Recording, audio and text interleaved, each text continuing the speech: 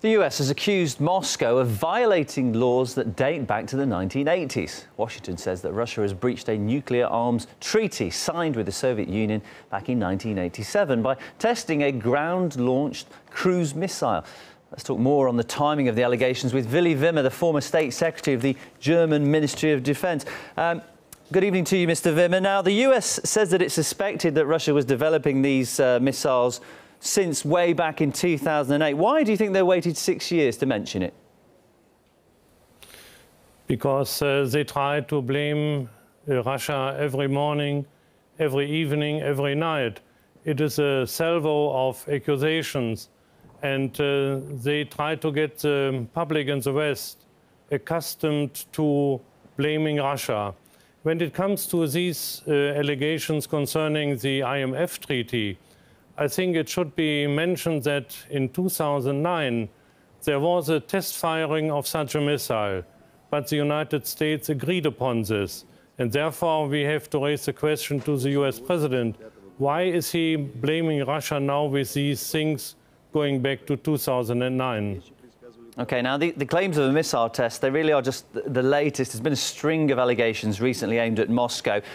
Some people are saying this is no coincidence, the timing. What's your opinion on that?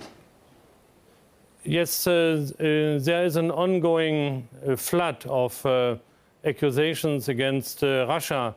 And this shows to all Europeans that the international relations are really poisoned in these days.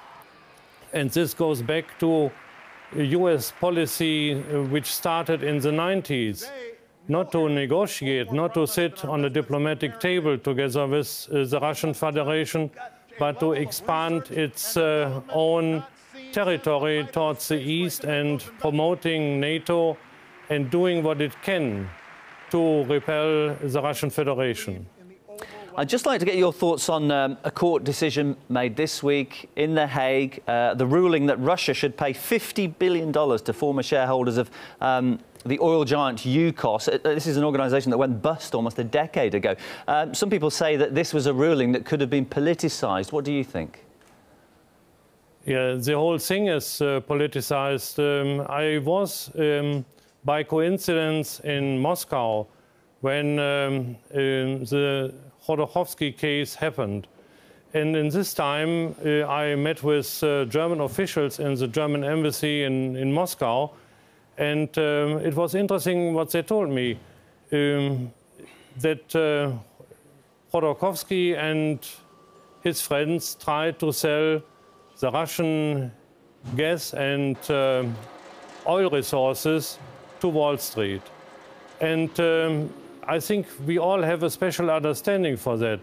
If you do this under today's circumstances, why should Russia have its resources being distributed by Wall Street? And therefore, I think this is, from the beginning, one of the most dramatic issues we see in these days. And in my opinion, what is going now in the Ukraine is the same effort of special circles in London and in New York to get in control of the Russian resources. Madeleine Albright made it absolutely open when she talked about the Russian resources, not only when it comes to oil and gas. She wants to have it under control of other countries also beside of the Russian Federation. And therefore, it is politicized from the very beginning. It was an attack on Russia. Thanks so much for joining us, giving us your thoughts. Willy Wimmer, the former State Secretary of the German Ministry of Defence. Thank you.